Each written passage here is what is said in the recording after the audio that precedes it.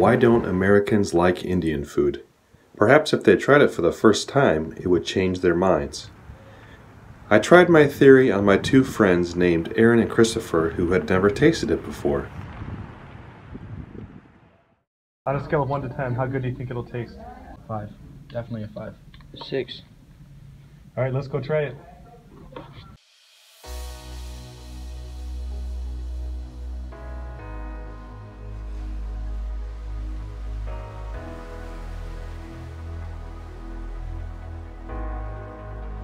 While my American friends try Indian food for the first time, I thought I would talk to an expert on the topic named Josh.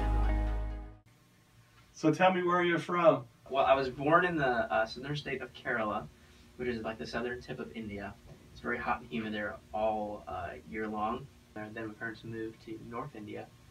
The kind of missionaries work at Christian school there as a ministry, and so they did a little bit of that for a while, and then we moved to America, moved near the Chicago area. So why don't Americans like Indian food? You know, I think it really is probably an aspect of never having tried it, an aversion to new things, because sometimes we just get set in our ways. And I think that's for any culture, you know.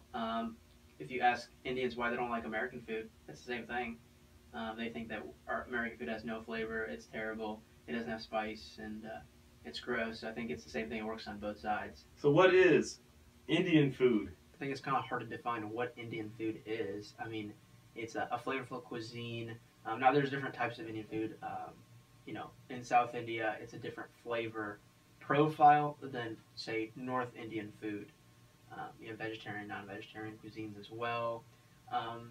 People say that not all Indian food is the same, and which is true, just like how not all American food is the same. But when you go to an American restaurant, you kind of know what main foods that you're getting. Just like in India, but generally speaking, there's a basic foundation of spices that we use, you know. You have things like garam masala, which is, you can buy that spice like in an American grocery store, but it's a mix of different spices, I think, you know, like cumin and coriander, and put all together and made into a spice, a basic profile flavor that you use as starting base for many of your cuisines. So, Is Indian food healthier than American food? I would say as a whole, yeah. I mean, because we eat a lot of fried garbage. I mean, so whenever you fry something or deep fry something, and yeah, I mean, we use a lot of fresh vegetables, and you know, using rice and fresh meat. So yeah, healthy. So what would you say to an American who doesn't want to try Indian food? Expand your horizon. There's more to the world than just America. The more you expand your horizons and trying different types of food, the more you'll able to have common ground with other people that aren't like you. And it might be a bridge to talk to them, have conversations with other people, so that you can find similarities and differences and have really great, meaningful conversations with other people. It's like a gateway to a world of opportunities, trying different types of food. I like to try different foods, but there are certain things that just look gross, and I just don't want to try it. But I just muster up the courage and do it, and sometimes I find I really like it, and sometimes I find out that, yeah, what I thought about it was right. It was gross. And maybe go with someone that already likes it and talks it up. And then usually their passion, when you're with someone that's really passionate about something and you go, even though you may be skeptical about it, usually their passion influences what you think about that thing that you're trying or doing.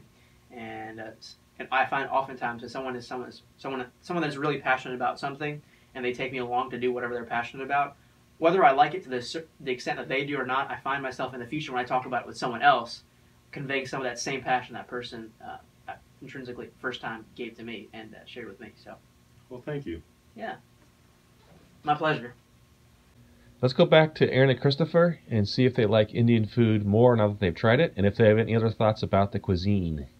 Scale of 1 to 10, how did it taste? I'd give it a 6. I would give it a 7.25. 7.25. Okay, sounds good. You were surprised at all by anything? No, not really. I was surprised that the chicken had bones in it. Yeah, I was surprised me too. by that.